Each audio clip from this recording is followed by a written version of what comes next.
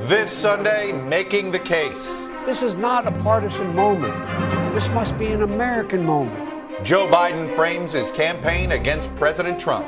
Character is on the ballot. Compassion is on the ballot. Decency, science, democracy, they're all on the ballot. With a little help from his friends and his running mate. The constant chaos leaves us adrift. The incompetence makes us feel afraid. Now it's President Trump's turn. Joe Biden is a puppet of the radical left movement. As he signals his campaign strategy. I'm the only thing standing between the American dream and total anarchy, madness, and chaos. My guest this morning, Trump campaign senior advisor Jason Miller and former Democratic presidential candidate Pete Buttigieg of Indiana. Plus, as President Trump continues his baseless attacks on mail-in voting. This is just a way they're trying to steal the election. House Democrats vote to block changes that slowed some postal service. Don't pay any attention to what the president is saying, because it is all designed to suppress the vote. And a bipartisan Senate panel details the extensive ties between Russia and the 2016 Trump campaign. Unprecedented amount of Russian intervention and a myriad of contacts. I'll talk to the top Democrat on the Senate Intel Committee, Mark Warner. Joining me for insight and analysis are NBC News White House correspondent Kristen Welker, Gerald Seib of the Wall Street Journal, and former Republican governor of Wisconsin, Scott Walker. Welcome to Sunday. It's Meet the Press. From NBC News in Washington, the longest-running show in television history. This is Meet the Press with Chuck Todd. The accomplishments that we've had over the last 4 years with President Trump and what the president's second-term vision is going to look like. And this is a big difference, Chuck, between President Trump and his convention this week and the Democrats last week. Last week, it was a massive grievance fest. We didn't hear about the vision for the future, how their policies would help people, and there's a reason for that. The reason is because they didn't want to talk about the $4 trillion in tax hikes, a Green New Deal, at a time when we can't afford to stop our economy and our economic growth. They want to throw it in reverse and go back to the policies of the past. That's wrong, but you're going to see a great uplifting message from the president and from our allies. And Chuck, when I tell you some of these stories that you hear, there are going to be some breakout stars, some people that you would not expect to be supporters of the president, and it's going to tell a very beautiful story. Well, when you hear the unexpected about the president, we're hearing the unexpected today about the president with somebody with the last name of Trump. I want to play one of these quotes from the president's sister and ask you about it on the other side. This is from the president's sister, recorded by his niece, Mary Trump. Maryann Trump, his older sister, did not know she was being recorded, but it was a legally made recording, according to New York state law. Here's what she said. This damn tweet and the lie. Oh my God, I'm talking too freely, but you know. The change of stories, the lack of preparation, the lying, the holy. You just made a case here that that we're going to hear from unusual people that you wouldn't normally hear from, perhaps at a Republican convention. These are the people that know the president best. They have the last name of Trump. Are you concerned that this is going to have an impact on those swing voters who are like, it's confirmation that, yeah, boy, even his own relatives think he lies too much? No, Chuck, sibling rivalries are nothing new in the world. It's been going on since the beginning of time. In fact, we heard some pretty pointed commentary from Malik Obama about former President Barack Obama. And so this is something, unfortunately, when you get to the White House, you have family members who sometimes decide to voice their sibling rivalries or frustrations. Nothing new, but it's going into next week. It's not something that's going to be an issue. Yeah, but Maryann Trump is no ordinary Trump. She's basically a retired federal judge, somebody who's sort of been Senate confirmed. She comes with credibility. Well, Chuck, I can tell you in my conversations with the president over the years, I've only heard him say positive things about his sister, someone who's a very accomplished judge, and I think he's very proud of everything that she has accomplished. But I do want to make one other point here, Chuck. This past week, the president and Maryann Trump lost their brother, Robert Trump. and he was just laid to rest and had the services for him at the White House on Friday. And I really do think that it's shameful that the Washington Post came and ran this story yesterday, literally the day after the funeral services for Robert Trump, just an attempt to try to tear down the president. To do that right after they laid their brother to rest, I think is shameful. My word. If you entrust me with the presidency, I will draw on the best of us, not the worst. I will be an ally of the light, not the darkness. It's time for us, for we the people, to come together. If you think things cannot possibly get worse, trust me, they can and they will if we don't make a change in this election. If we have any hope of ending this chaos, we have got to vote for Joe Biden like our lives depend on it.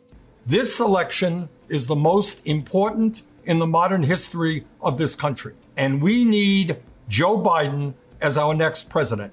Let me tell you about my friend, Joe Biden. When he talks with someone who's lost her job, Joe remembers the night his father sat him down to say that he'd lost his. When Joe listens to a parent who's trying to hold it all together right now, he does it as a single dad who took the train back to Wilmington each and every night so he could tuck his kids into bed. This is the leader who wrote the Violence Against Women Act and enacted the assault weapons ban, who as vice president implemented the Recovery Act, which brought our country back from the Great Recessions. He championed the Affordable Care Act, protecting millions of Americans with pre-existing conditions, who spent decades promoting American values and interests around the world.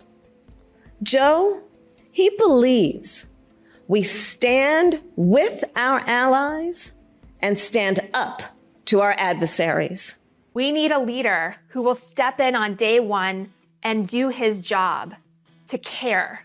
Now more than ever, we need a president who will unite this country. We will need a president who sees unifying people as a requirement of the job. We need a leader as good as our people.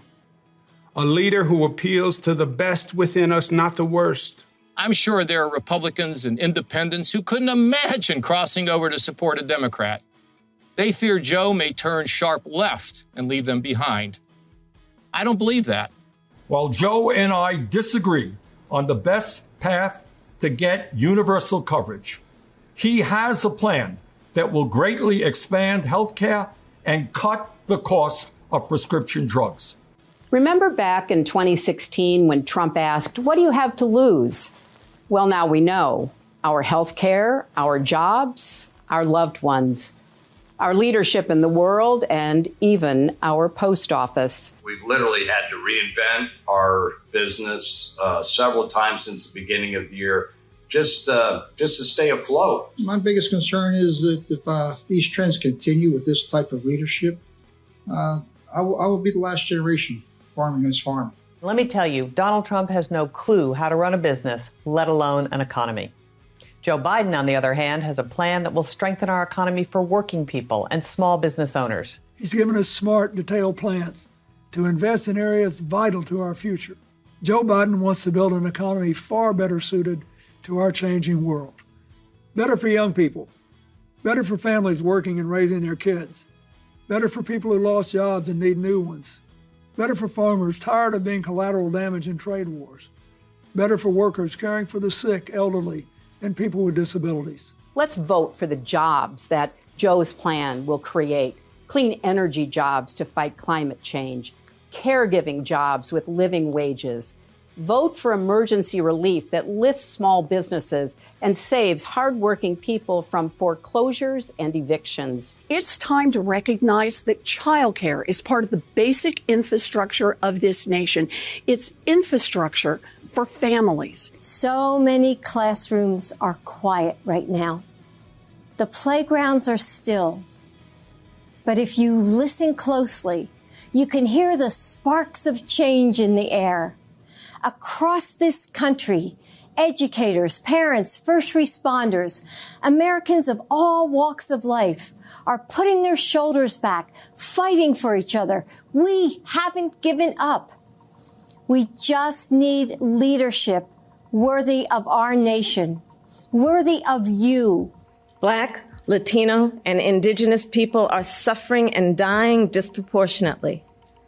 And this is not a coincidence. It is the effect of structural racism, of inequities in education and technology, healthcare and housing, job security and transportation, the injustice in reproductive and maternal health care, in the excessive use of force by police. They see people calling the police on folks minding their own business just because of the color of their skin. They see an entitlement that says only certain people belong here. How are you prioritizing the many things you have to do as we try to tackle in a way that we haven't before systemic racism in the city? It really is about economic empowerment. And let's be clear, there is no vaccine for racism. We've got to do the work. For George Floyd, for Breonna Taylor, for the lives of too many others to name. Donald Trump inherited a growing economy and a more peaceful world. And like everything else he inherited, he bankrupted it. Millions out of work, millions more trapped in cycles of poverty, millions on the brink of losing their homes, millions of restaurants and stores hanging by a thread. This crisis is bad, and it didn't have to be this way. Nero fiddled while Rome burned. Trump golfs. I never expected that my successor would embrace my vision or continue my policies. I did hope, for the sake of our country, that Donald Trump might show some interest in taking the job seriously, that he might come to feel the weight of the office and discover some reverence for the democracy that had been placed in his care. But he never did. For close to 4 years now, he has shown no interest in putting in the work, no interest in finding common ground, no interest in using the awesome power of his office to help anyone but himself and his friends. No interest in treating the presidency as anything but one more reality show that he can use to get the attention he craves. When this president goes overseas, it isn't a goodwill mission, it's a blooper reel. He breaks up with our allies and writes love letters to dictators. America deserves a president who is looked up to, not laughed at. With Joe Biden in the White House, you will never doubt that he will stand with our friends and stand up to our adversaries, never the other way around. He will trust our diplomats and our intelligence community, not the flattery of dictators and despots. Would you rehire or work for someone who ran your business into the ground and who always does what's best for him or her, even when it hurts the company, and whose reckless decisions put you in danger, and who spends more time tweeting than working? If the answer is no, why the hell would we ever rehire Donald Trump for another 4 years? We need the world to feel better. I'm just a regular kid, and in a short amount of time, Joe Biden made me more confident about something that's bothered me my whole life. Joe Biden cared. Imagine what he could do for all of us. Kids like me are counting on you to elect someone we can all look up to. I've been guided by the words I spoke from the first time I stood in a courtroom. Kamala Harris, for the people. I accept your nomination for Vice President of the United States of America. This is a life-changing election. This will determine what America is going to look like for a long, long time. My economic plan is all about jobs, dignity, respect, and community. Together we can and will rebuild our economy. And when we do, we'll not only build back, we'll build back better. With modern roads, bridges, highways, broadband, ports and airports as a new foundation for economic growth, with pipes that transport clean water to every community, with 5 million new manufacturing and technology jobs so the future is made in America, with a healthcare system that lowers premiums, deductibles, drug prices, by building on the Affordable Care Act he's trying to rip away, with an education system that trains our people for the best jobs of the 21st century. There's not a single thing American workers can't do. So it's with great honor and humility I accept this nomination for President of the United States of America.